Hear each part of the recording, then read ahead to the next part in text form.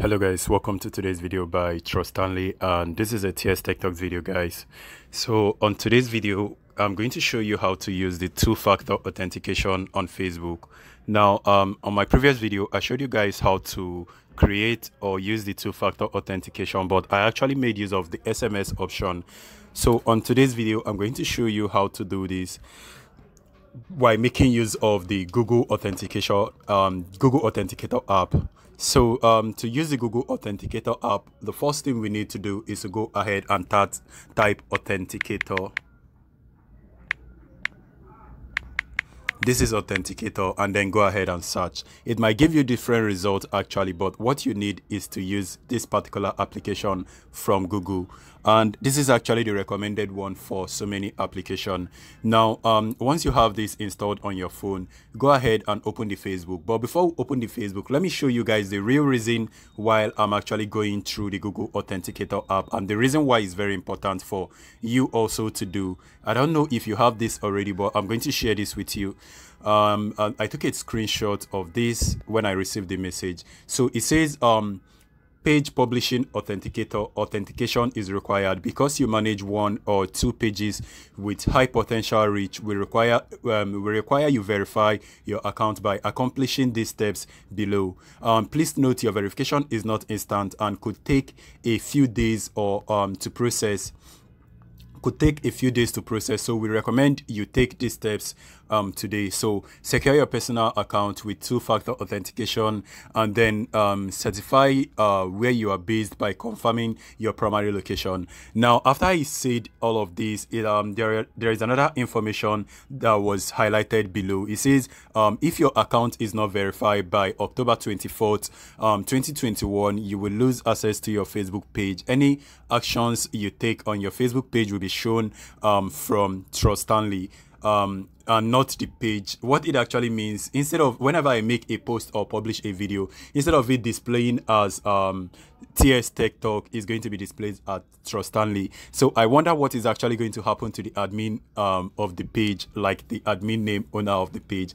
I don't know why Facebook is doing this, but this is actually recommended that everybody that owns a Facebook page or you have a multiple Facebook page should go ahead and do this, just in order to avoid some irregularities. And I'm so sorry for making this video so late. Today is actually October 20th, and this the threshold period is for October 24th. So I recommend you all to make sure you use this particular application in order to avoid your account being blocked or having issue with the Facebook page later on. All right guys, let's go ahead and do this Facebook authentication. Click on the menu icon on the top right area, go ahead and scroll down to the bottom of the page, and you can notice where it says settings and privacy. Go ahead and click on that, and now click on the settings, and then scroll down to where it says security and login, and then go ahead and tap on that. And then next you are going to see where it says two-factor authentication right there. So go ahead and click on the two-factor authentication.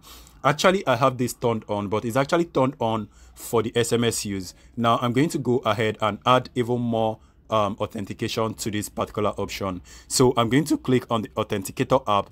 I'm going to tap on that to select it. So there are two ways you can actually authenticate this app. One is by scanning the QQ code. That is if you have the Authenticator app on a different device and also have the Facebook app on a different device. So you can use the Authenticator app, turn it on, and then scan your screen.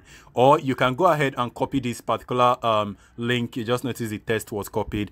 Go ahead and open the Authenticator app. I already have it downloaded. If you don't have it downloaded, go to Google and download the Authenticator app. I'm going to go ahead and delete this. This is actually the same thing, but I want to delete it so that you guys will see how it works. So when you click on this plus button, you can go ahead and enter the setup key right there, and then when you click on the enter the setup key, put in any name under this area. Just put any name that you will be able to easily remember what it is. I think the best name should be Facebook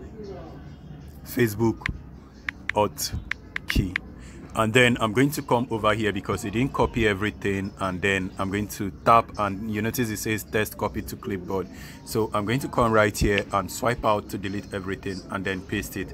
This is what I copied, and when I click on add, it will be added, but I do not want to use that particular option. Let me use even this option since we have it on the same device. Now you notice where it says set up on same device, right? Go ahead and tap on that. Now you notice it says save key for Facebook Trust Stanley, and then click on OK to confirm that. Now this is the key, so go ahead and copy this key out. You notice the verification code has been copied.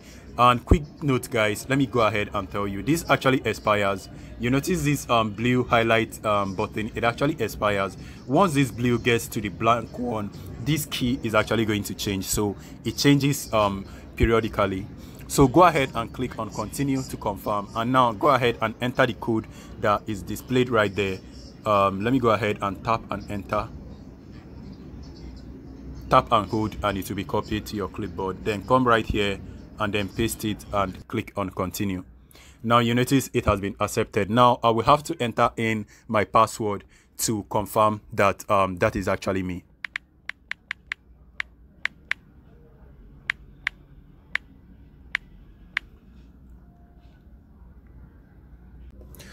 All right guys, so this is now, you can now see that we have two security methods that we can use.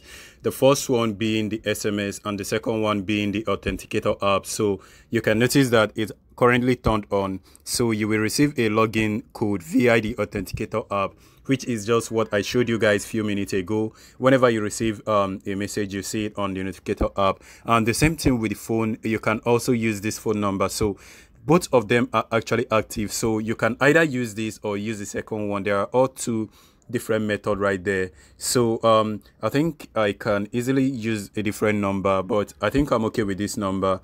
So these two are the method I will need to use to authenticate if that is actually me trying to log in to the Facebook application. So that is all I want to show you guys on how to make use of the security code. But before I round up this video, I'm going to close up every application and open the Facebook once more, just to confirm that this setting has been set up, because most times the Facebook is actually crazy and you set up something and it didn't actually save for you. So I always like to double check twice.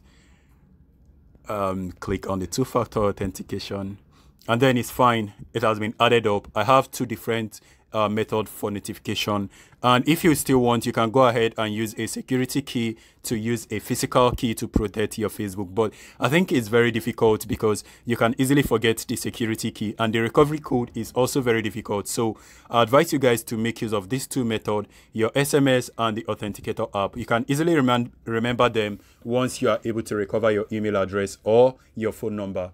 So that is all I want to show you guys on today's video. If it's helpful, smash like and subscribe to the channel for more video, and I'm going to see you guys on my next video. Please stay safe and peace.